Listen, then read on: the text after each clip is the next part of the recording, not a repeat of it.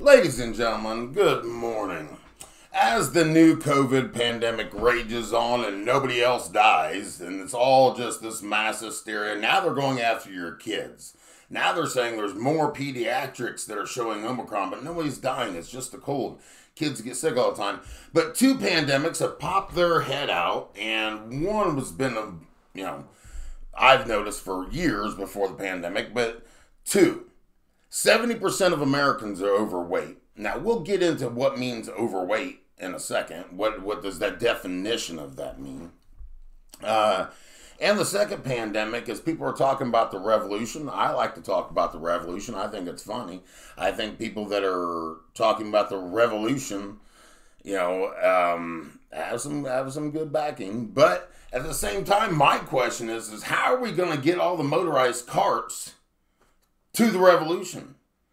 Are we going to build ramps to get the people that are overweight in the wheelchairs to be like a blockade against the Antifa or the colored-haired kids that don't want to work?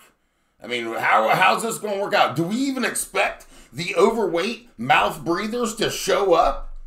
They're not even showing up to their jobs, and they're not even showing up to go get their groceries or food now. They're having McDonald's delivered by Grubhub.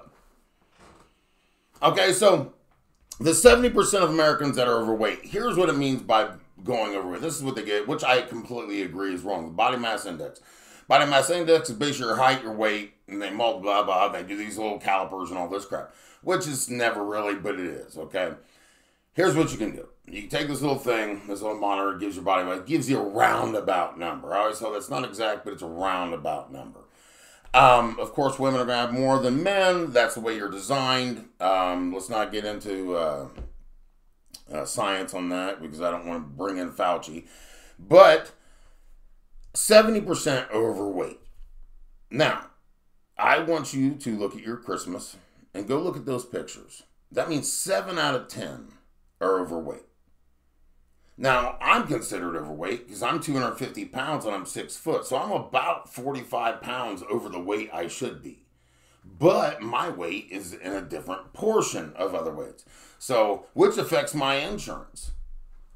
There's people that, and my body's clean. I have no cholesterol, like everything's great. They're like, you're one of the healthiest dudes we've ever seen. No cholesterol, no blah, blah, blah. And my insurance cost me higher because of my weight. And I'm in shape. I'm going to live as far as I allow myself, I guess. But how are we going to get this solved? Like, the first thing I can think of is it's not people's fault. It's what you've been eating your whole entire lives. And you're like, what do I eat, Mike? How do I change it? What do I do? Okay, I'm being nice about this. I'm not going to be like Professor Terguson of contemporary American history from the movie Back to School, where Shem Kennison goes off on people. I love that. That's what made me listen to this morning. That's why I'm doing it this morning, is this. Okay, what can you do? Not eat McDonald's every day. 35% of Americans eat fast food every day. 3.5 people out of 10 eat fast food as their meals every day. 40% of the county I live in is obese. That's ridiculous. Nobody cares. And the biggest thing that helps COVID is working out and having a better immune system and doing things. But we haven't started even talking about it. No one even cares. And I know that I'm wasting my breath because you're not going to change. You like being fat, out of breath, and getting to the kitchen and going, I hate you. What makes me feel like I'm better than the fatties is because I try. Okay? I try. You don't. You have some excuse. Well, my thyroid, but it doesn't mean you can't raise your arms. It's like, anyway, I'm not going to go off on something else. Let's talk about the food. Okay? Let's not eat fast food. Let's start right there. Limit yourself. Make it a treat. One meal. One sandwich. a week. Hey, I made it to Friday. I know Friday the kids have got a game and we're going to have to do this. I ain't going to have time. So I'm going to eat bad then. But the rest of the week, I'm going to eat good. Well, Mike, what do I eat good? It's so hard to eat. There's so much to do. And so, well, I've got that channel, Eat Clean Fit. There's stuff on YouTube where it's just easy stuff, but you're not taking the time and the effort to even show your children that you're caring about them and what they're eating and how you're setting up their lives. It's okay your parents screwed up for you because they didn't know. We didn't know that all this processed food was not good for us. We didn't know that the fish fillets were not fish fillets, that the chicken nuggets weren't chicken. We didn't know. Okay? So since we didn't know, we now are aware. And 70% of you are overweight.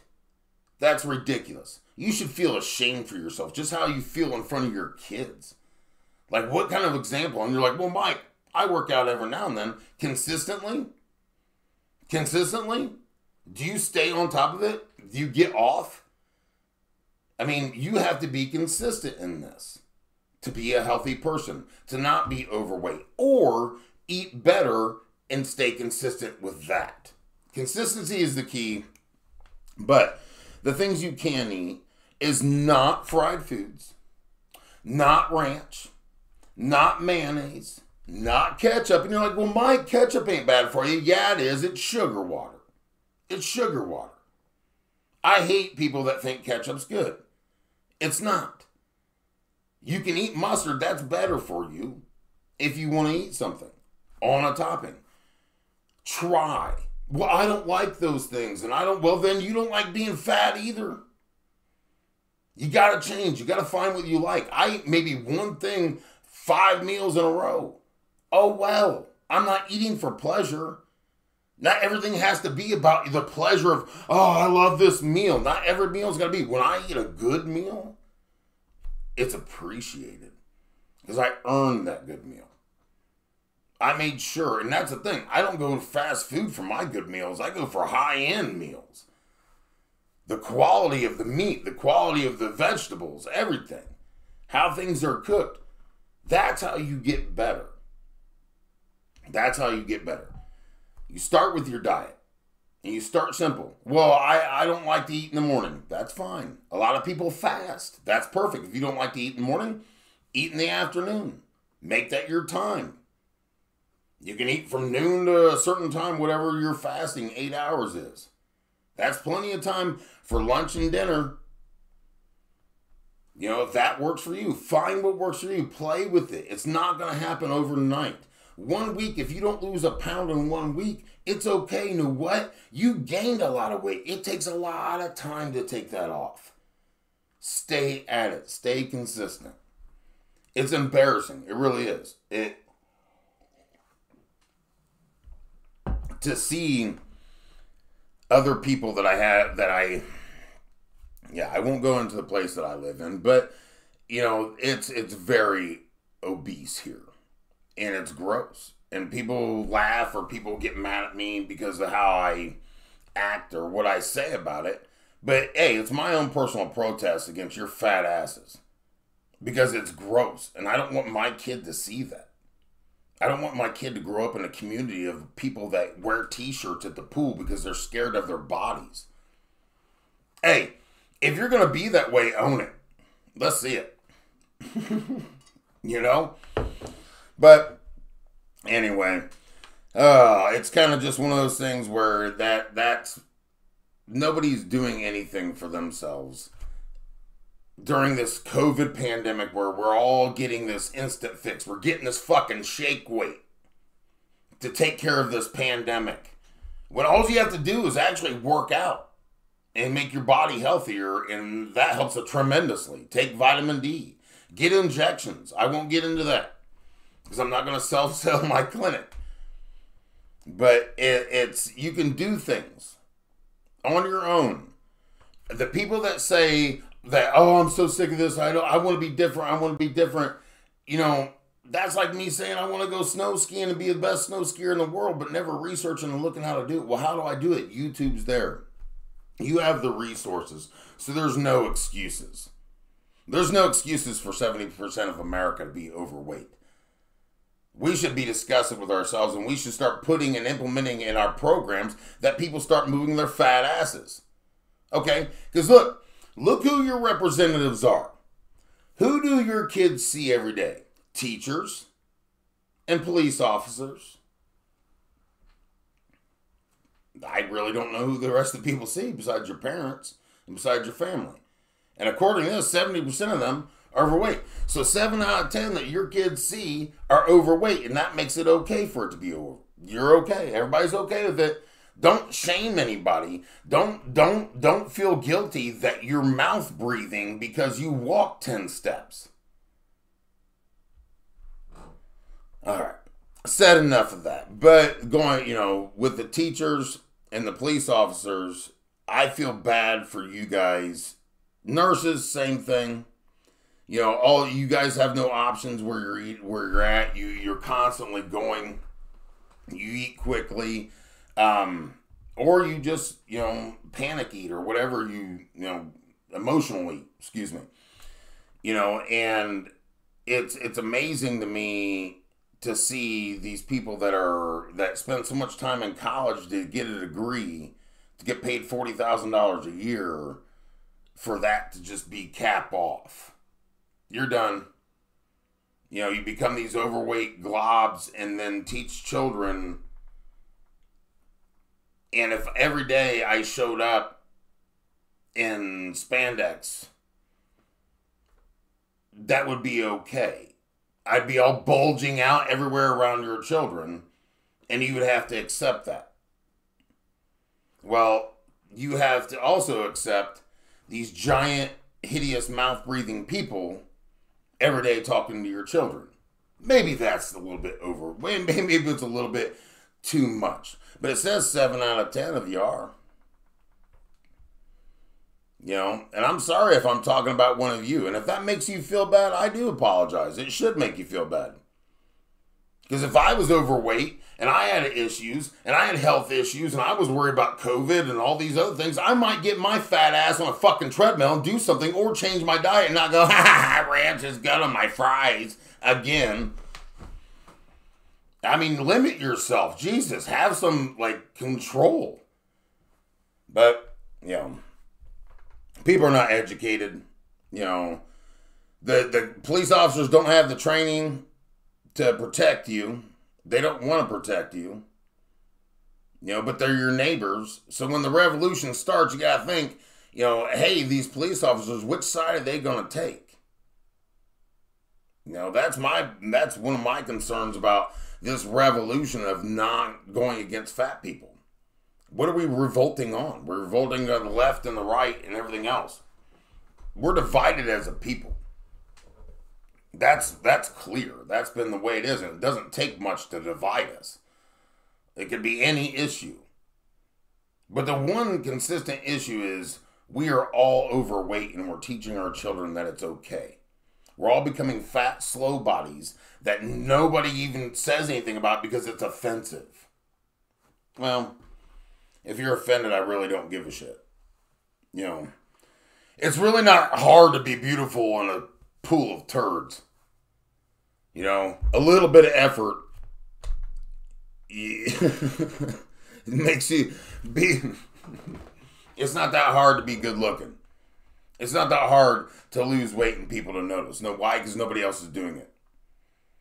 I guarantee right now, if you lost 5 pounds, people would notice. No, why? Because nobody else is doing it. Nobody else is losing it. Oh my God, Kathy, you lost 5 pounds. Look at you. You must be doing something. I wish I could do that.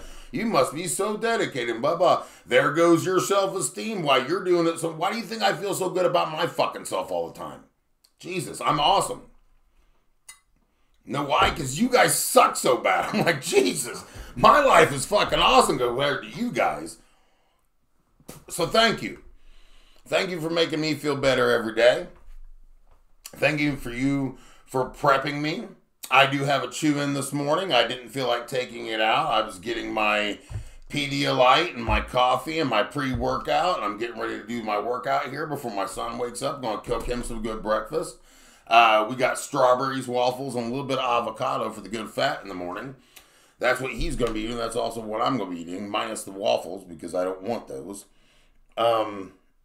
No, I just kind of this morning was inspired by the statistic of the 70% of Americans being overweight. And then I was going to bring this up too about Craighead County.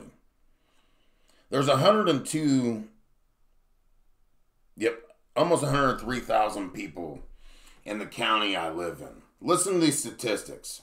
This is Craighead County, total population almost 103,000. The obesity, I just had it. Oh, Lord. Okay, 30%. No, I hate, this is why I don't like obesity. There it is. Adults aged 18 above, BMI 30% or more. 30,000 of the people, of 103,000, 30,352 have a body fat percentage of 30% or more. 20,000 have no leisure physical activity. And 28,000 have a BMI above 25. So half your community is above 25% body mass index in this county. Half the population. You gotta think, what's the other half population? It's not the other half population is working out so great. It's just they're skinny, smaller people. Well, like I said, it has no bearing on me. It makes me feel amazing. It makes me feel amazing that you guys look awful and I look better every day. I'm going to go work out and feel wonderful today. And you're going to be pissed off about your life. You're going to mouth breathe. You're going to be mad at your kids. You're going to be mad at your life. You're going to be, you wish all these things and not make them happen because you're going to say, I don't know how, when you have the tool in your hand to tell you how everything you need to do. And I put videos of me doing the workouts and stuff I do and cooking food. Other people do these things. You have the resources. It's up to you if you want to be healthier. It's up to you. Nobody's going to come to you and start making it for you. Kim Kardashian's cook and trainer and all these people that do it for them and their lipo people are not going to come move your fat ass for you. You're going to have to do some research. You're going to do some things. Or do you want to be like, we have an opportunity to be way better than our parents were when they were 40 and 50. Way more than your grandparents were. Think about that. When your grandparents were 40 and 50, most of them were obese, having problems, almost dead. And that's what you're going to carry on. That's the lessons you're going to teach.